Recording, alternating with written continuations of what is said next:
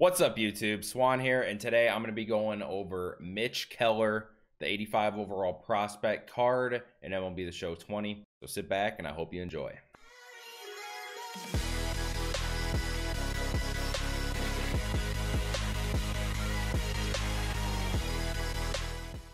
Before we start the video, I just wanted to remind you guys to hit that like button. Please hit the sub button here on the channel. We are pushing for 200 subs right now.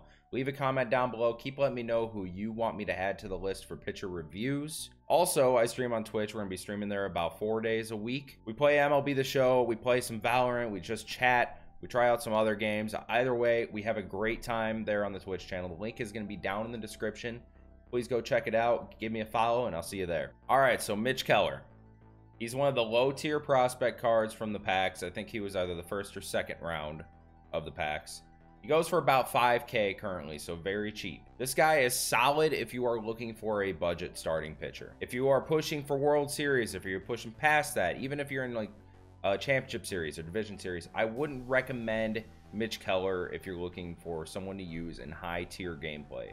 But if you're looking for a budget guy, maybe you're lower in the ranked seasons, this guy is actually very solid. So Mitch Keller, he has solid stamina, sitting at 90. He's got decent per nines. His hits per nines are only at 70, but he's actually got a K per nine at 85. Walks per nine and control are up in 77 and 84, so pretty solid.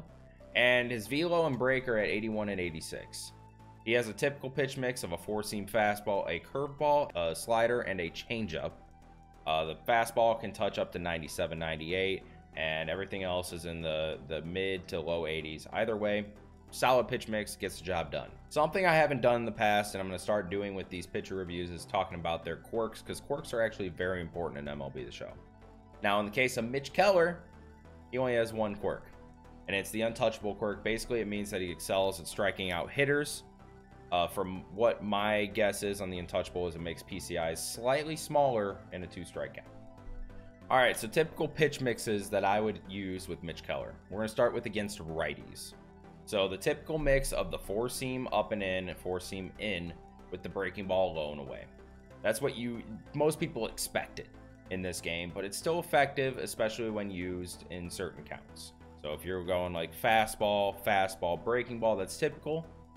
But say maybe you go fastball for a strike, breaking ball for a strike, then back to the fastball. Or fastball, breaking ball, breaking ball.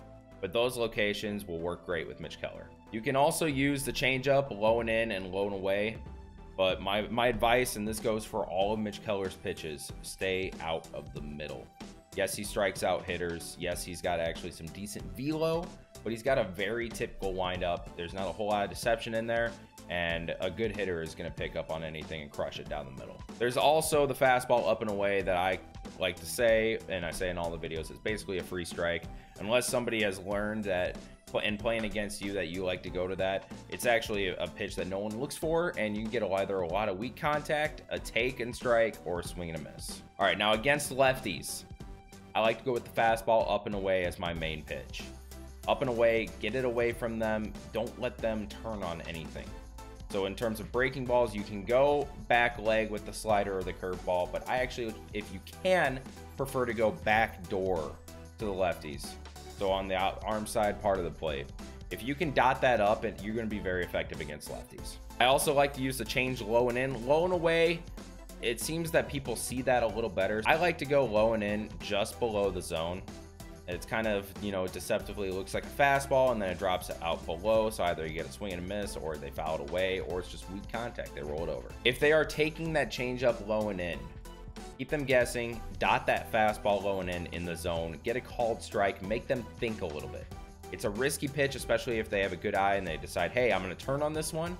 But it's the only way to get them to start actually swinging at that changeup again. In my experience with Mitch Keller, I definitely found myself being more comfortable facing righties. I think it was the lack of incredibly high per nines, as well as a really typical pitch mix and not much deception, that against the lefties I was a little more fearful, but he still is solid, gets the job done.